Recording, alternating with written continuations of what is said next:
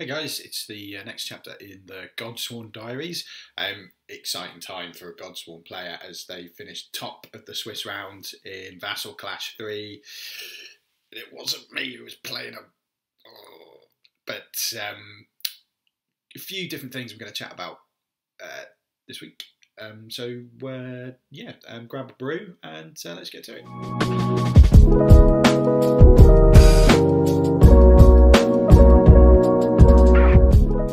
Okay, so I'll start with my league game. After the catastrophe of forgetting my Oath of Conquest a couple of weeks ago, I felt quite confident going into this next game. I thought my deck's good. What I need to do in the game, I've kind of got my head around that. That's fine.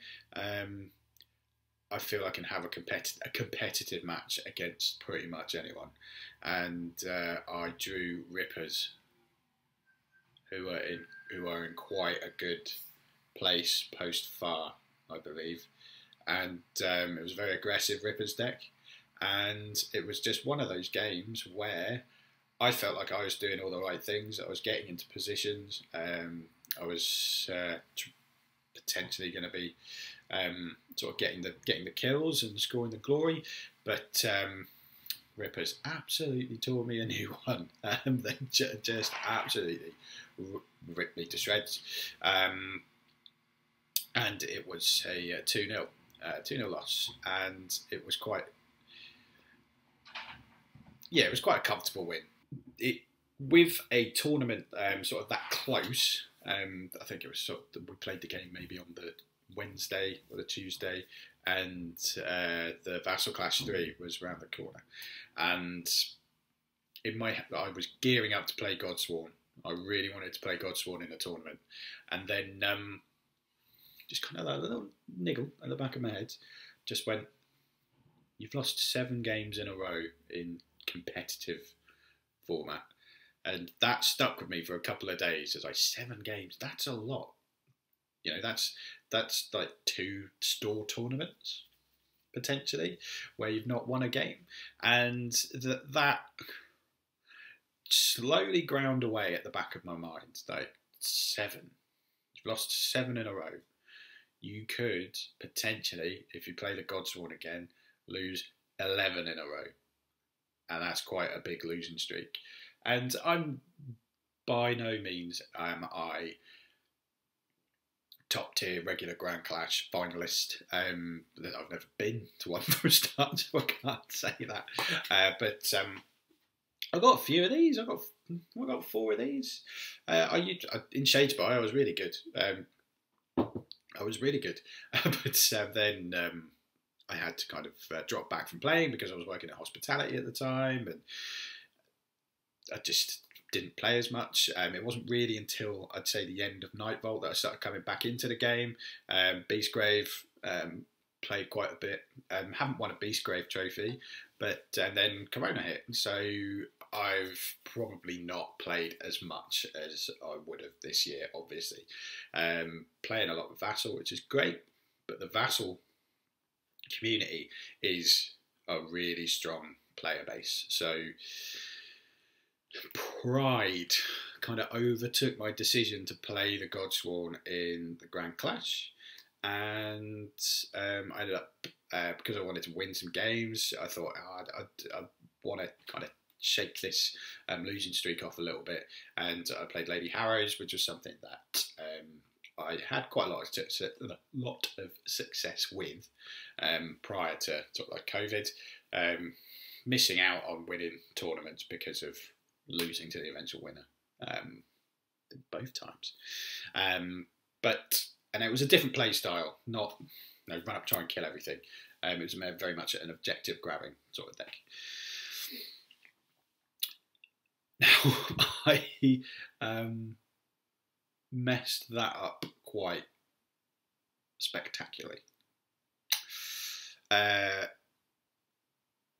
Whether it's sleep-deprived baby brain, whether it's because when I'm building lists now, I'm just using a website. I don't do the physical side of it. I'll get more to that in a bit, but I just made an absolute hash of building my deck.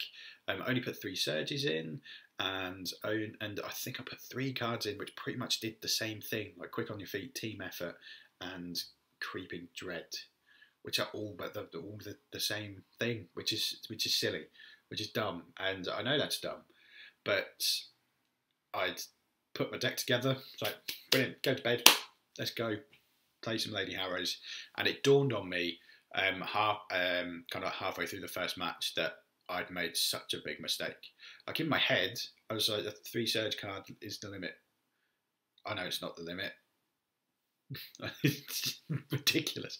And that kind of put a bit of a dampener on my day. And I lost the first 3 games, which put my losing streak up to 10. And it was starting to bother me quite a bit. Played Liam in the last game, the guy that I played when I forgot to do my Oath of Conquest, and Liam was having a very similar day to me. Dice were not doing well for him. I think he said he'd changed his deck and he hasn't really enjoyed the way that he changed it. So we both kind of used that game as a bit of an exhibition. It was like, well, how about we play the decks that we thought we were going to be playing? So I changed 3 cards, literally 3 cards I changed, and made them surges, and all of a sudden that deck was quite a bit of a monster deck, and I ended up getting that win and stopping the rot. But I just wanted to kind of chat about losing streaks. How do they affect other people? I'm really intrigued by that. So as the day was sort of going on, I was kind of like joking about it on Discord and Facebook with a couple of friends, Bantha Fodder and Bad Angry. If you're part of that community, you'll know them. And I think if I wasn't joking about it,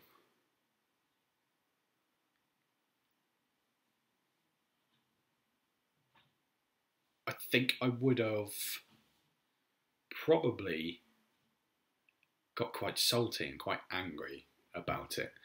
And then I was quite lucky to have played Liam at the end, who is like a really nice guy. There are other people who, if I had played them at the end, wouldn't have even entertained the idea of us changing our decks around. But yeah, it was starting to get to me a bit, and I was kind of started thinking, oh, what am I going to do? Like, sort of next, I've got 2 more league games. Do I carry on with this Godsworn thing? I know with the Godsworn games, I wasn't really expecting to get many wins, if any. I just wanted to play a warband that I have never used before, chat to you guys about it, and see how it goes. But then, thinking back to the tournament where I played Steel Hearts, I'd lost my 2nd, 3rd and 4th game with those, and then rolling into another tournament. If I carry on losing, when do I stop losing? As a competitive person, if I carry on losing, am I going to kind of lose interest in the game? I'd like to think no, but there are games that I've dropped when I'm like, I can't get my head around it. This isn't for me, because people quite like to win occasionally. But I'm interested really just to kind of hear what other people think of that and how they deal with it and how they sort of approach that type of thing. I always like to kind of break down things that I could have done differently, and like the Rippers, when I played the Rippers in my first Vassal tournament, I did all right with those guys. Won my first 2 games, then had 2 really tough games after the break, but it was fun. And I think that like the main thing that I did that was differently is I set up my day as if it was a like a physical tournament. So I had the cards in my hand. So I was looking at the screen. What cards do I have? I have those. Put them in front of me, and I would read them. I've become probably a bit kind of blasé about that. Like, I don't do that now. I don't really have the time to kind of sort of get everything together. Maybe I need to make that time now to do that if I'm playing in a tournament.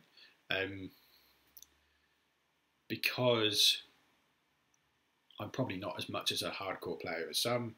With most cards, I will have a rough idea of what they do in the back of my head, whether it's mine or what I think the opponents are playing. And I've probably come unstuck a couple of times because of that. Like, I forget a reaction, or I don't declare that I've scored a card, and that's happened a few times, particularly with lethal repertoire. To start off with, in the back of my head, I thought you had to kill something with it, and I'd convinced myself that was the case. If I'd had the card in front of me physically and read it, then maybe I wouldn't forget that sort of like really important rule. What am I just being a little bit lazy because I don't read the cards properly online? Possibly. I don't know if I should stop using the deck builders to build my deck. Maybe I need to go back to going through my, because I used to quite enjoy that. Grab a brew or a beer and go through my folders and go, right, this. Have a pile of cards that I want to use, and then sort of go through them, and like I would like do like shuffle and deal out and sort of have a look at the cards and kind of try and put the combos together, if that makes sense. I don't know if other people do that, whether I'm just bloody weird. Maybe I need to go back to that and have that kind of element of the physical game in there when I'm playing on Vassal. But yeah, let's know how you go. Like, if you're watching and you're like me and you've gone through a losing streak recently, or how do you deal with it? Do you just kind of just forget it, or some people go, right, I'm not going to play for a while. Yeah, I'll be interested to hear how kind of like some of you guys deal with that. Now, as I said at the start, it was an exciting time for Godsworn players in the Vassal Clash, as they did finish top of Swiss and made the cut. Well done, that man. I'm not gonna. The deck is available. I'm not going to break it down too much now, but what I am going to do, there's 2 games left in the league. So next week's game, I'm going to shamelessly steal the deck and play that deck in my league game. I have had a little nose, and 3 objectives, 3 power cards, and 3 upgrades were different to what I had. It looks like the style of play is identical.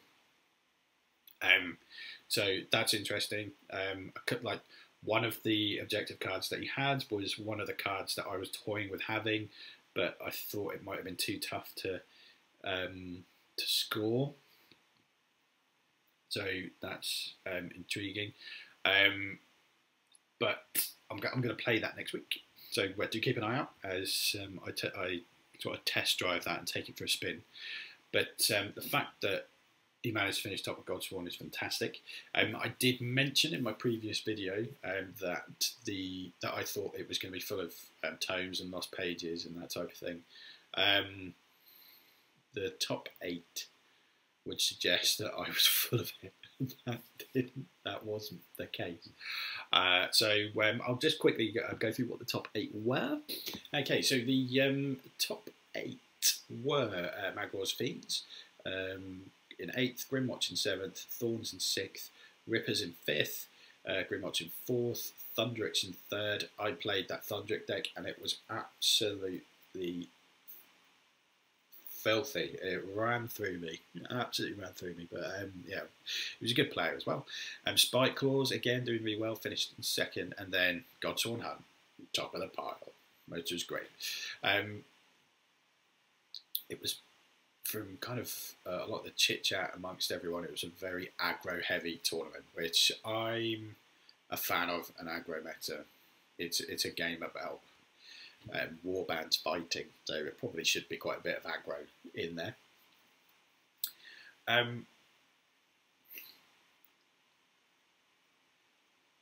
few people having kind of like mumblings about the fact that Grimwatch are back, seem to be back amongst it. They're a very good all-round flexi warband. I think they're just very strong. I've never played them. Maybe I should before they get nerfed again. The guys will be putting the I'm not sure how many decks. It's a different number of decks each time, whether it will just be the top 8 or whether they'll do top 16 or top 20 or something on Underworlds DB. So keep an eye out for that. Yeah, that's kind of it from me this week. Apologies, I didn't go too much into the game against the Rippers. I didn't really change the deck, and there wasn't really much to say other than the fact that he gave me a whooping. So well played, that guy. But Rippers look strong. Godsworn can be good. And I've stopped my losing streak. That's my video in a nutshell. Thanks for watching. Keep an eye out for next week's video, where I take that Godsworn deck out for a wee little spin and hopefully get my first win in the league. But yeah, if you enjoy these Godsworn videos, do give us a sub. I do battle reps for Underworlds Online as well, and there's going to be some newbie Indomitus vibes, if you like, 40k too. So yeah, give us a sub, and yeah, hopefully see you again real soon. Cheers. Bye.